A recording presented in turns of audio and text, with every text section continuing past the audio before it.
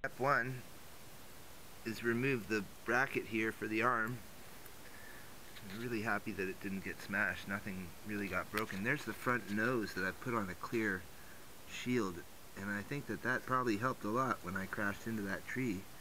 And I think that I hit it here. I'm not sure. I think I hit it right here actually. But we're going to try to get the Naza out without taking apart the whole quadcopter, which would be pretty cool. So let's start and get this thing out of here, and then we'll go to step 2. Now we've got the Naza out, and we have a little bit of room here. So what we're going to do is take this out, we're going to plug it in, and we're going to start knocking it on my desk here, and we're going to see if we can reset the gyro. Before I do that, I'm going to show you what it says on Naza Lite if you have this problem, what to expect to see. USB, and see if that was what we were using yesterday. So, and my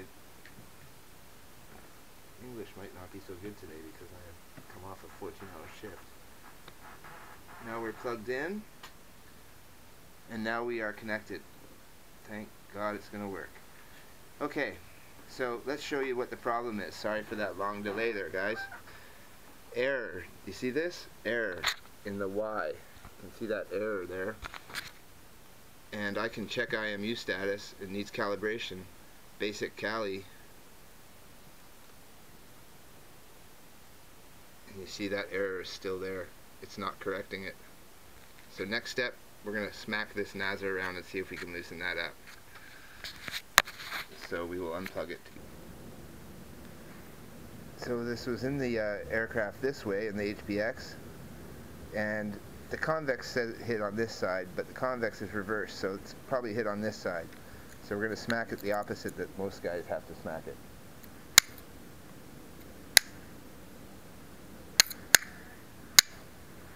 Sensitive equipment.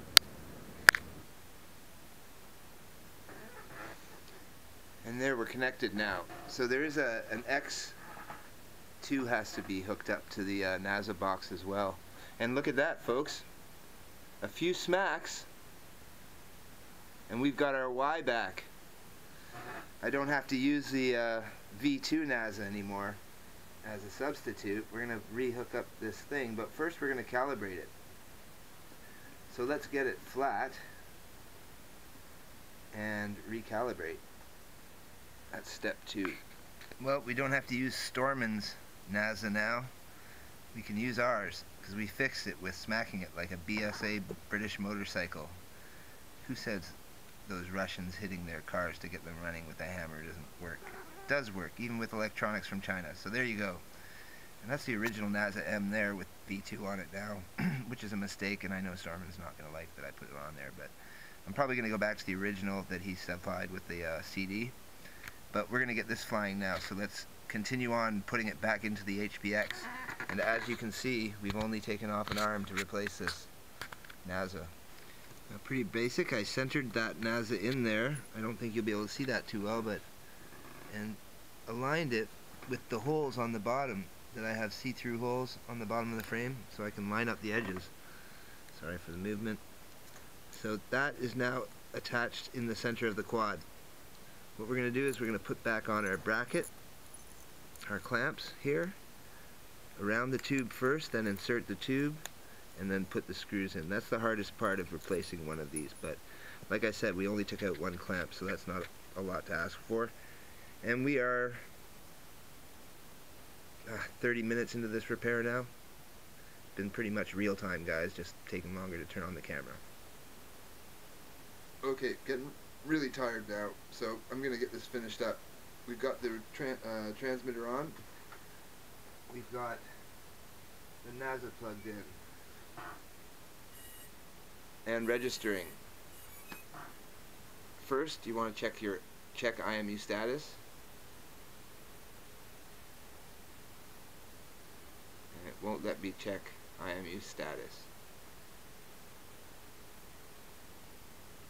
So maybe we'll close Naza Lite and we'll reopen it. Got the jet quad up there. Gee, I'll have to pay for that one day. Anyways, here we go. Let's check it out. Check IMU status is not working, but we have 0 in the Y, and it's changing when we move the quadcopter. So I guess it doesn't need it. But I did restore default settings, so we want to make sure that we've got this set properly. And we can check here. Let's see. Basic. Mounting. Gain. Gain looks good at 100. That'll fly. Let's check the sticks. Normal. Aileron. Elevator. Right. Right. Throttle. Up. Down. Back and forth. Seems a bit shallow there though, as you can see on this side to the right, all the way to the left. So we are going to check, see if our yeah, we got standard setup. So we are going to calibrate though, just to be safe.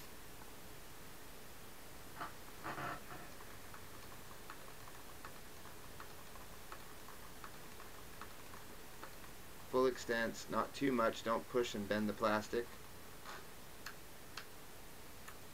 Maybe do some other switches. I think it works, but who knows, it might be unrequired. There we go, and finish. Center position, and go. Rudder. Good enough, I guess. Oh, trims.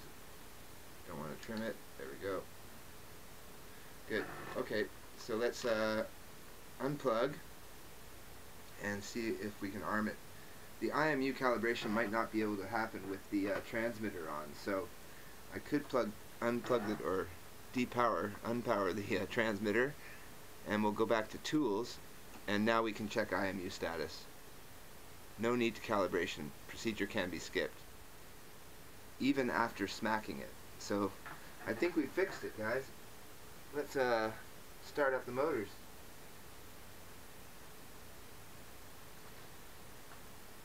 Maybe not.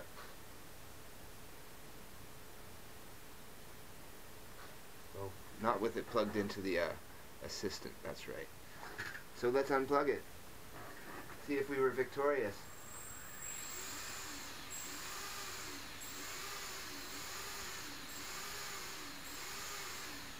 That's how you fix a Naza with the jam gyro. Maybe Bruce should start smacking that afro naze or whatever it is around. He might be able to fix it. Did I fix the Naza? Did smashing it on a tile front step help it? We're gonna find out if I have a spare Naza now, which I bought yesterday and will get here in, you know, the usual 6 weeks, or I'm gonna have to use it, or the V2, to get this going again.